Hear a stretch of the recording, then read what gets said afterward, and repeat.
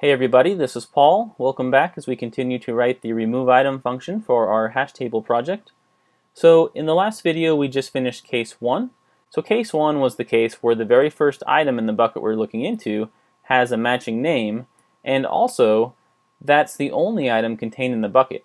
So case 2 is similar to case 1. We also have a match located in the very first item in the bucket, but the difference between case 2 and case 1 is case 2, the bucket contains additional items, where case 1 only contained one single item. So to take care of case 2, all we really need to do at this point is just say else if, and then we're just going to copy this first condition right here.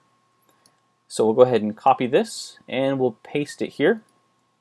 And the reason why this works is we've already checked this condition, so if this condition becomes false, but this condition is true right here, that means that there is just more than one item in the bucket that we're looking into, but it still does have a matching name.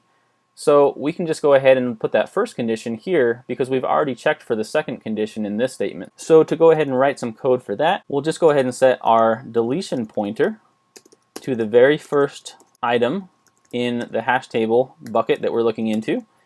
So we just say del ptr equals hash table index. So now we have our deletion pointer pointing to that very first item inside of the bucket we're looking to, and that would be the item with the matching name. And then what we want to do is we want to make sure that the very first item referenced by the bucket we're looking into actually points to the very next item, since we're about to delete this first item. So the way we do that is we say hash table and index, which index holds the bucket we're looking into, and then we just make this point to the next item in the list by saying equals hash table index, and we just want it to point to the next item in the list. So we'll just go ahead and say arrow next. And so now when we type hash table index, we're referring to that very next item, and so what used to be the second item in the list inside that bucket is now the very first item, and we have that referenced by hash table index now. So this now points to the new first item in the list. So let's go ahead and go down to the next line.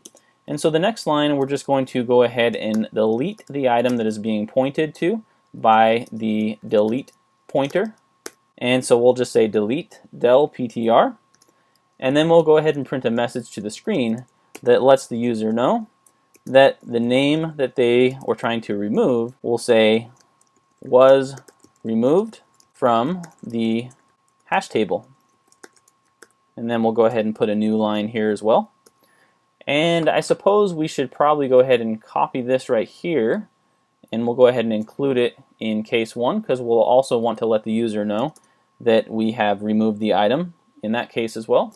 So that should take care of it there. So now we have covered case 2, where the match is located in the very first item inside of that bucket, but there are also additional items in the bucket as well. So we've taken care of that case.